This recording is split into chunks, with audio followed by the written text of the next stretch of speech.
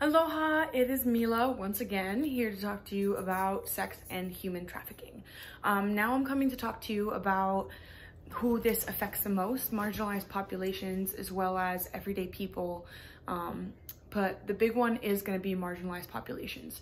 So when it comes to sex trafficking, those targeted, kind of like mentioned before, are going to be the poor, the uneducated, the immigrants, but it can also happen to anyone who is having a rough life. Their runaways from home are like one of the biggest populations of people who are affected, specifically runaway teens. So I want to get into more detail about exactly what marginalized population means, specifically to Hawaii and the islands. Marginalized populations here are going to be the local people.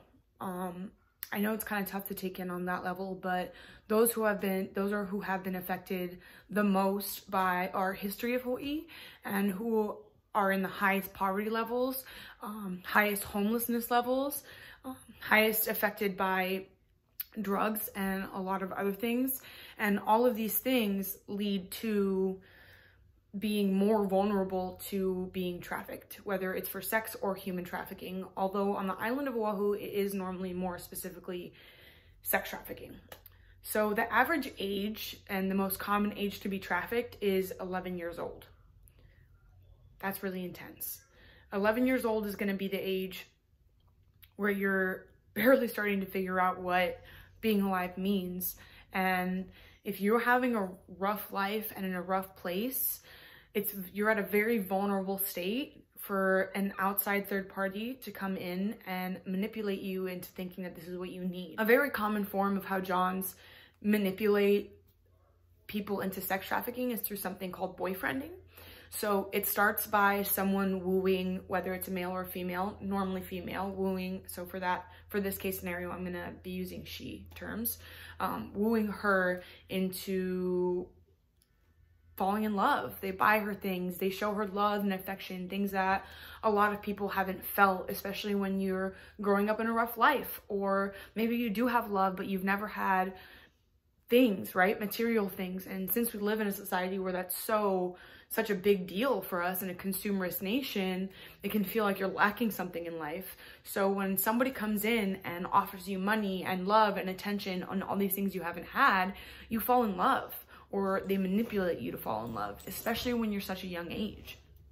From that point, they essentially ask you to start doing things for them. Like, oh, well, if you love me, I would like you to go do this, which obviously normally includes sexual favors for other people. And then eventually it turns into a system in which you're doing it every night and consistently, and they have you trapped.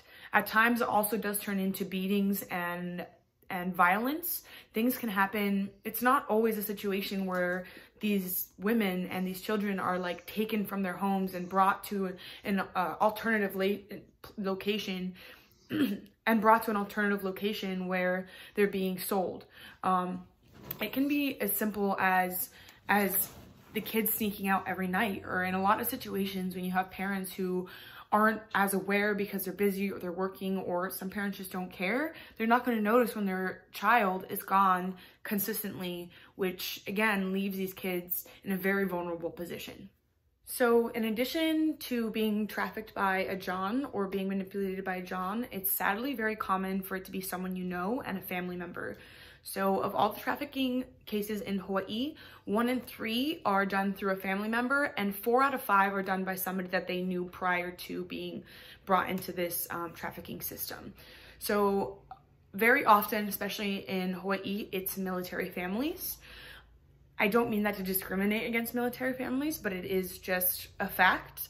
You also have, like mentioned prior, this being a very popular hub. It's not always military within military. It can be military trafficking, friends of military's children, as well as outsiders just not in the family, but still someone you know, trafficking to friends, and eventually leading up to other forms of trafficking. Trafficking is a conversation that needs to be had. It's not one that we want to have, but it's one that is deeply important to have with your younger siblings, with your families, with your loved ones, talking about how these things can happen and how they do happen, so that awareness begins to be spread, specifically amongst the local communities.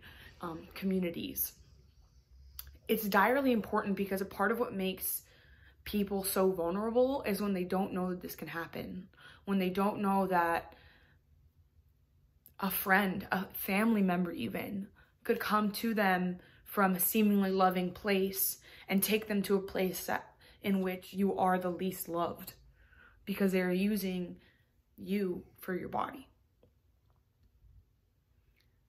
So I know it's uncomfortable, I know it's hard, but try to have this conversation. Start having these conversations. If you want to learn more, I'm happy to have conversations with you.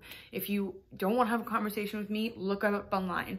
This is something that we need to be learning about so that we can prevent this from happening, and at least do something. Because for helping one victim, helping one person, preventing one person from being trafficked is already making a difference. Thanks for listening.